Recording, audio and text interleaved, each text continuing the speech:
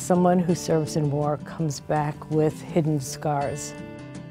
Post-traumatic stress disorder, depression. To me, it's important to call them wounds because they're no less injuries than losing an eye or losing an arm or losing a leg.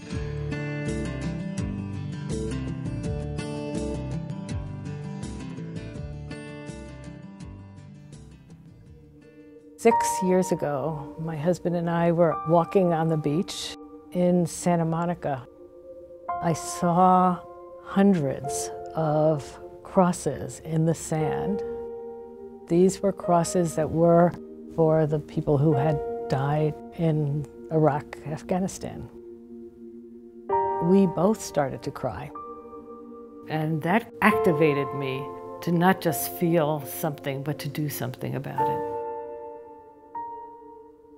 At the Soldiers Project, we provide free, unlimited psychological services to those who've served, their extended family, and their loved ones.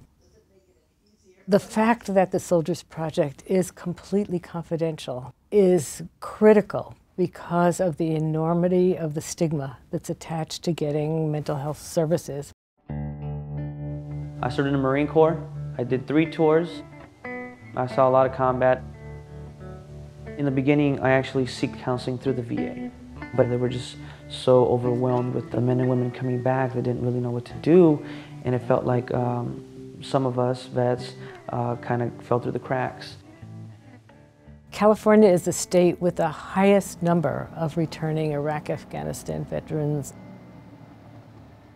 We're seeing more and more domestic violence. We're seeing more and more divorces and, unfortunately, greater numbers of suicides.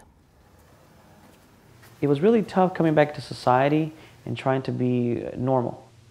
Everything had changed. I didn't really know who was who and what was what. There was a lot of things that were going on. A lot of depression, a lot of dark moments, a lot of flashbacks. Soldiers Project has been very helpful to me. I don't know where I would be right now if I didn't seek the help that I needed.